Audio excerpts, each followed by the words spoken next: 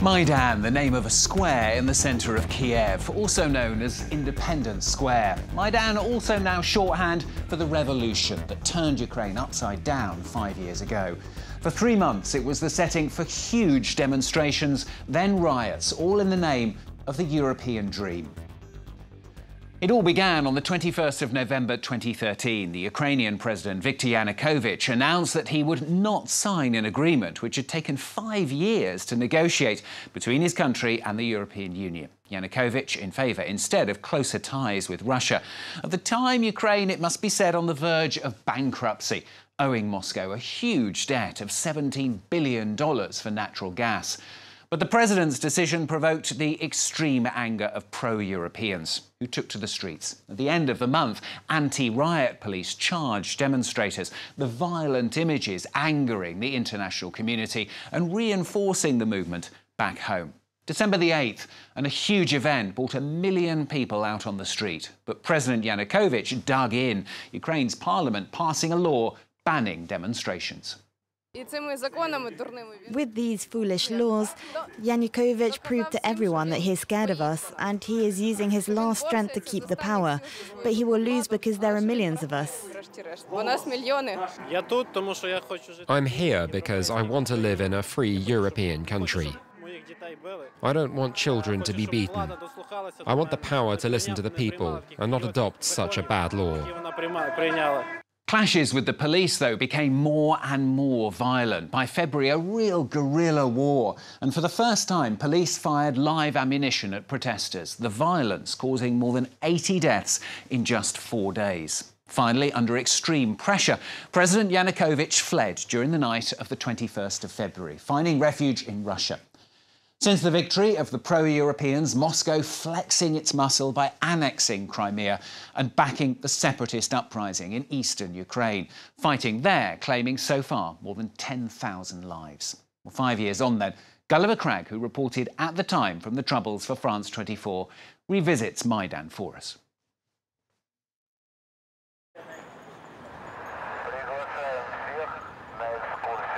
Kiev's central square has more or less returned to how it was before the upheavals of 5 years ago.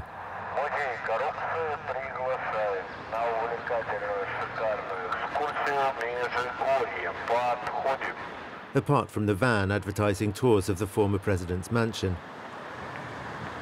and the exhibition recalling the events that led him to abandon it and flee the country.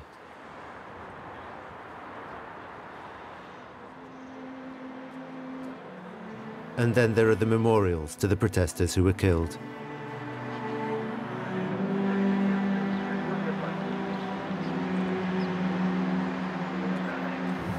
Yevgenia Zakrevska is a lawyer representing their families. The investigation is still ongoing.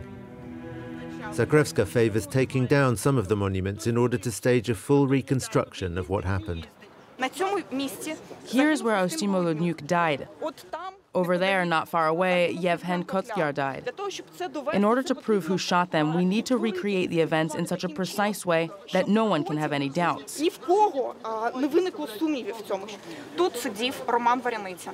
Roman Varenitsia was sitting here. Video shows how he was hit by 2 bullets. This is the trace of 1 bullet, and this is the second one. Roman Varenitsia was 35 and from Novoyavorivsk in western Ukraine. He went to Kiev when the violence, well, that is, the most intensely violent phase had started, to support those people and not let them be dispersed. Roman's brother Viktor lives just opposite the town's monument to the fallen. In practically every town and village now, there are people who gave their lives for Ukraine to be without corruption, free and independent.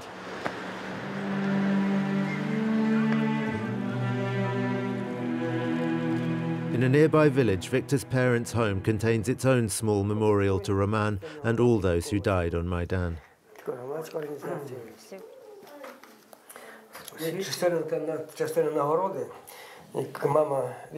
Here are some pictures of Roman's mother getting his prizes from the president. And here are the Hero of Ukraine medals. But though Mihailo and Hanna are proud of their son, they're not impressed with Ukraine's president, Petro Poroshenko. Some things have been done, but very little. Of course, we're not satisfied with the current situation. We are unsatisfied, just like all ordinary Ukrainians are also unsatisfied with this life of poverty, because there's no other word for it. Many poorer Ukrainians feel they've yet to benefit from reforms, whilst politicians remain ostentatiously rich. In terms of what could be done to honor the memory of those who died on Maidan, the best way to show them respect would be to finally end all these corrupt practices.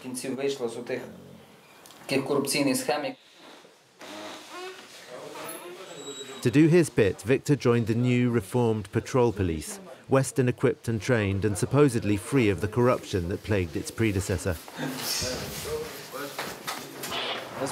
Since this new police force was created in Lviv, I haven't heard of any accusations of our police officers taking bribes.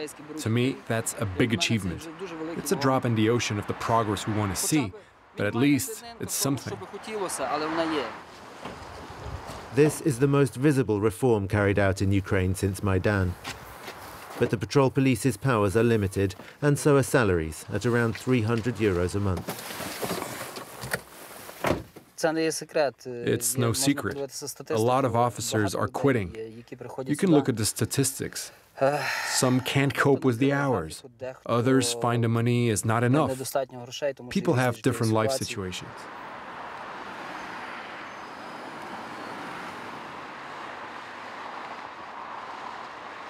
Instability and war hit Ukraine's economy hard.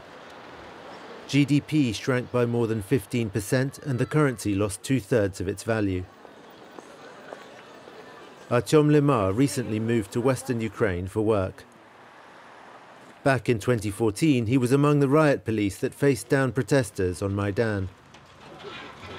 One of a rare few who agreed to share their views with reporters at the time. This is going to go down in history, but that's all it will be, history. Artyom is no longer in the force, but his opinion hasn't changed. I think it would definitely have been better if Maidan hadn't happened. Well, they got the EU association agreement, but did life get better? No, it just got harder. Both from eastern Ukraine, Artyom and his wife say they're happy here in Ivano-Frankivsk, in the staunchly pro-European West. Yet they still have their reservations about the country's geopolitics. The majority wanted Europe, and they still do, evidently. And you? I'm not so sure. The EU's conditions, which the previous president refused to accept, are now being met, and one of them is raising utilities prices in Ukraine up to the level of European prices. But no one's bringing Ukrainian salaries in line with European ones.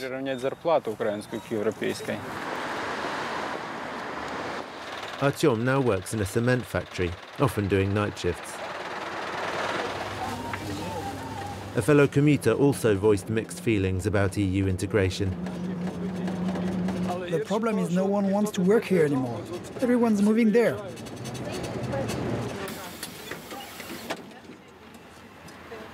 Low wages are driving emigration, but Artyom's quite happy with his job. The company's territory extends even further over there, beyond the railway. It's a huge factory, growing, so right now it's a nice place to work. Recently, President Poroshenko described this factory as a shining example of the success of Ukraine's European orientation. But when we asked the company about its exports to the EU, they categorically refused to tell us anything. As Artyom was saying, Ukraine's Western creditors have insisted it raise heating prices. The aim is to stop corrupt officials from profiting from gas subsidies, but it's still a very unpopular move. All the more so in Novoyavorivsk, where for most of this autumn residents had no central heating at all, or hot water.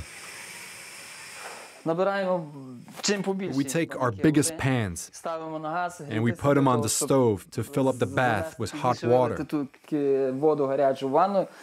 Thank God it's still quite warm outside. Otherwise, kids will start to freeze in their homes and get ill. An alarming situation, but it is the result of real action being taken against corruption. The assets of the local energy company have been seized because its owners were stealing gas.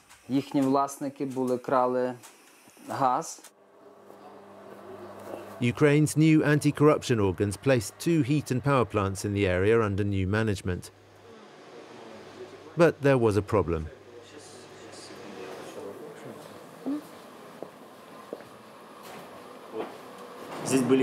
Here there were backup controllers. They're missing, and without those gadgets, this equipment can't work. The Asset Management Agency accuses the owners of sabotage. They pretended this plant needed 10 times more gas than it does to heat the town, effectively stealing subsidized gas from the state. Now they're only thinking about how to avoid prison, them and their management. And if we can have this place properly managed for even just 1 month, that would be enough to compare how it ought to be with what they were doing and prove their guilt. They don't want that to happen. That's why they took those pieces away. The owners deny this. Their managers called a press conference in Kiev in order to blame the anti-corruption agencies for leaving residents in the cold. This company hijacked our plant, accompanied by the Assets Management Agency and some unidentified men in black uniform. But civil society activists were also there and pointed out that there was actually a court ruling to take over the 2 plants while the investigation is ongoing. It's a simple question. Is that ruling currently valid? The rulings have not been overturned. The asset seizure has not been overturned. So yes, some of the action taken is in line with normal proceedings in a criminal investigation. But this is all happening with a certain little corrupt element. You know what the corrupt element here is? Stealing gas that would have been enough to heat the town for 5 years.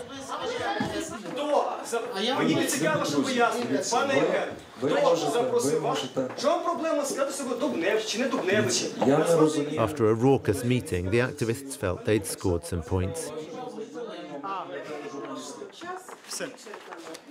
The key thing is that they admitted who the owners are, who appointed those managers.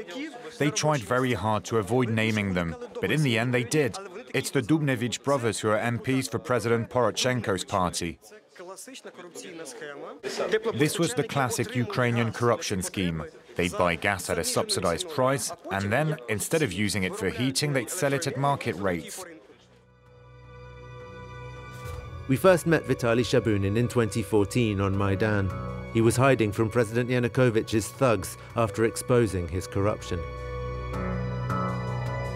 5 years on, he's fighting graft among the post-Maidan elite, who appear to be fighting back. In July, associates of the Interior Minister attacked Vitaly with green dye. He suffered chemical burns, and this is just one of 55 violent attacks on activists in the past 2 years, 3 of them fatal.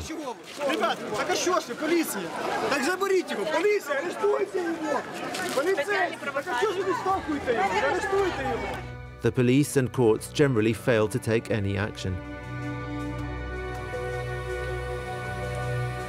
One time, Vitaly's frustration got the better of him.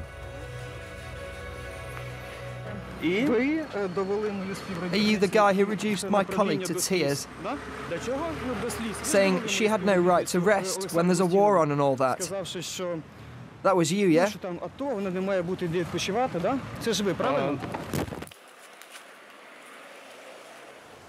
And then the justice system suddenly sprang to life. Vitaly faces up to 5 years in prison for assaulting Vsevolod Filimonenko, who describes himself as a blogger and journalist, but is mostly known for harassing civil society activists. What's strange is how he always seems to know where to find them. He appears to have information that only the security services could provide. That's why we're convinced he's a paid provocateur, and that without the assent of the general prosecutor, the head of the secret services, and I think even the president, we would not be subjected to this ridiculous circus.